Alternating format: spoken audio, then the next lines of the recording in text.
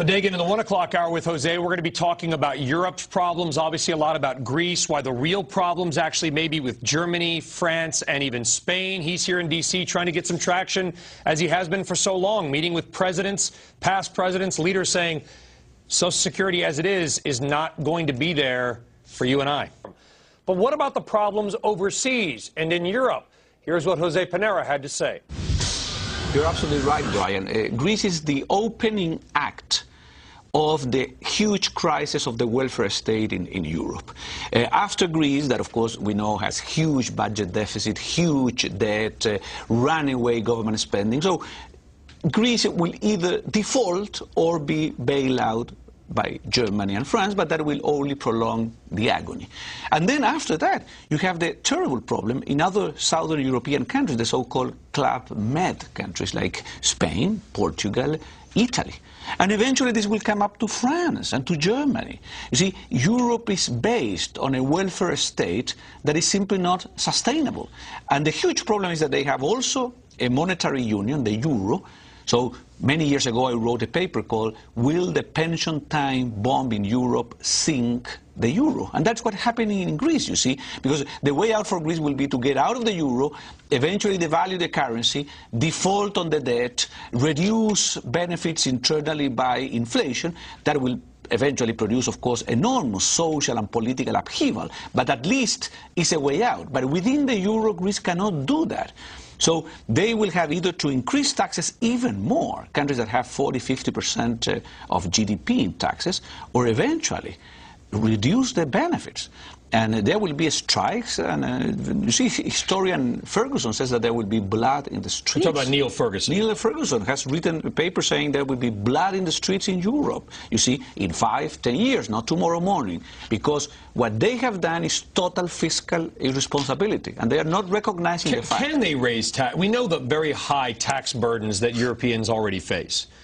And that so many Europeans avoid that. They move, they hide their money, right? We learned in Greece that maybe 1 out of every 3 taxpayers isn't a taxpayer. They're hiding it. How can you raise taxes? And if you do, isn't that just going to slaughter an already slowing European zone economy? No, you're totally right. Taxes are already so high. The best and the brightest of the Europeans, especially the young people, the entrepreneurial people, go away. You see, are voting with their feet. They are leaving the high tax countries in Europe. So if they increase even more taxes, that will damage the poor, the people who are not mobile, the workers. But the really entrepreneurial people will get away. And what we will have, Brian, is age wars, you see. The young people will try to go to the black market economy. They will emigrate. They will try to underdeclare income. They will not be willing to pay these huge taxes in order to finance. But how do you solve it? Because every time any European government tries to raise retirement ages, cut back on benefits, you have general strikes. You've got threats from unions. Yes. How can they do it?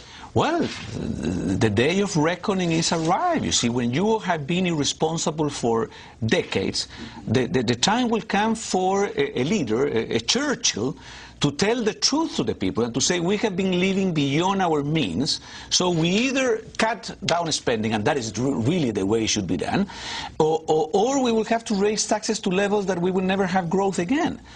So that will be the first. You will literally be working to support the retired. Exactly. So basically, well, there was a journalist, you say, who said that soon in Germany, every worker will have to pay 50% of their taxes to finance the retired. So he said, jokingly, he said, maybe we can eliminate the pension system and simply make every worker a sort of a slave to one retiree. So at the end of the month, you go to the home of one retiree and give him half your salary, you see?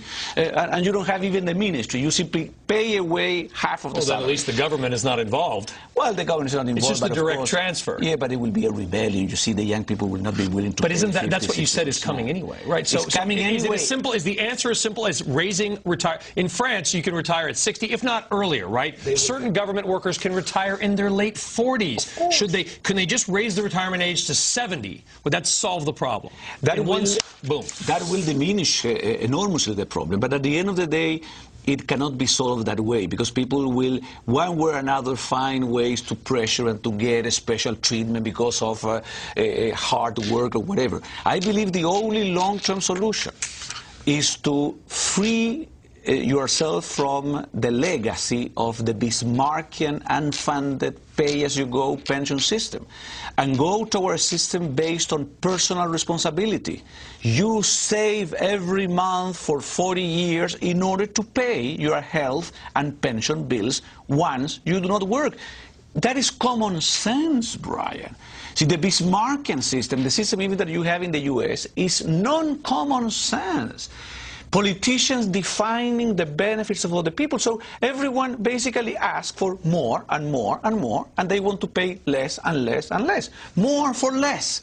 That is the name of the game. And everyone is playing the game today in the Western world. You have to completely change the dynamic and return to the time when you save for old age, you work hard, you put a nest egg. Now, you have to have a safety net for the poor. I am totally for that. But the poor are 10, 15, 20%, not 100% of the population. While in Europe, you see, everyone is getting these huge benefits from the welfare state, and they are not paying for those benefits. So they are increasing the debt, and they are postponing the agony, the time when the Titanic will hit the iceberg. And that will be a social, economic, and political tragedy in Europe.